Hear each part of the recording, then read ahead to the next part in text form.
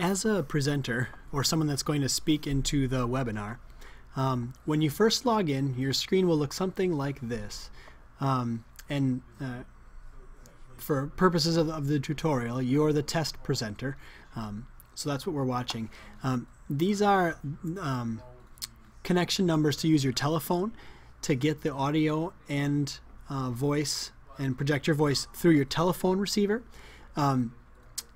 This is only active if you call the number. Otherwise, by default, when you're not yet a presenter, you're going to hear the conference through your computer speakers by default.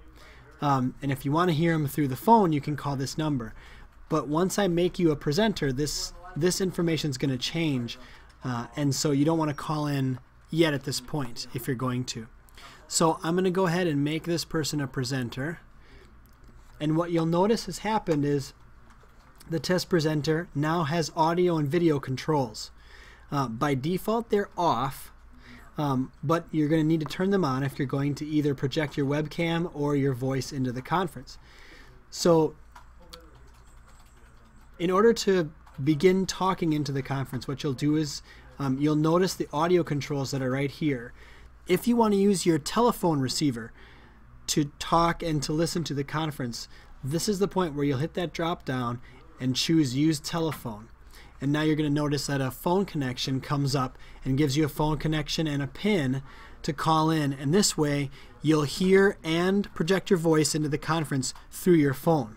Both of those will work. This is the direction that we recommend speakers and conference presenters go through because it's just a little more stable of a connection. You also have the option of using your mic and speakers, which again is a little less stable.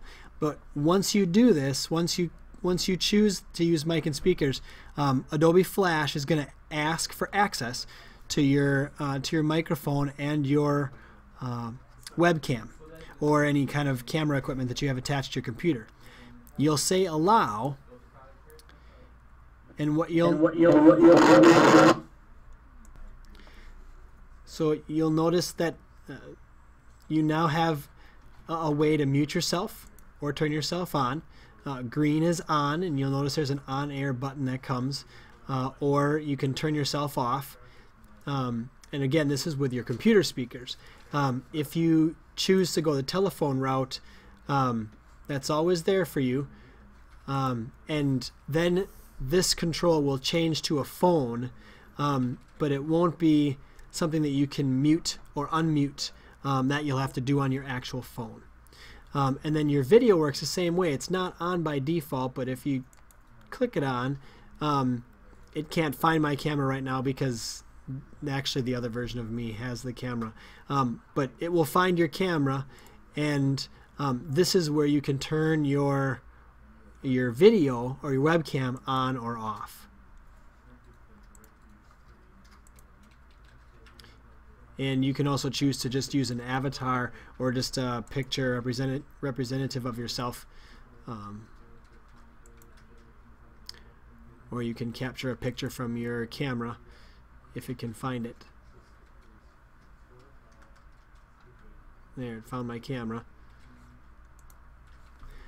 And again, you'll notice you can turn that off or turn it back on.